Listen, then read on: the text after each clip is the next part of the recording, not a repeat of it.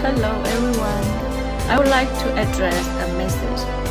Big congratulations to our Miss Universe Lao 2022, ntsha Pajyeeb. Oh my god, I'm so proud of her. I'm so proud to be Hmong on behalf of Hmong Lao girl who live in Lao citizen.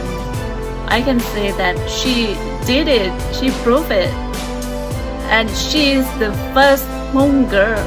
She makes a history to be a first Hmong girl to win the crown as a Miss Universe of Lao 2022, who represent not only Hmong girls in all the world, but she represents Lao country.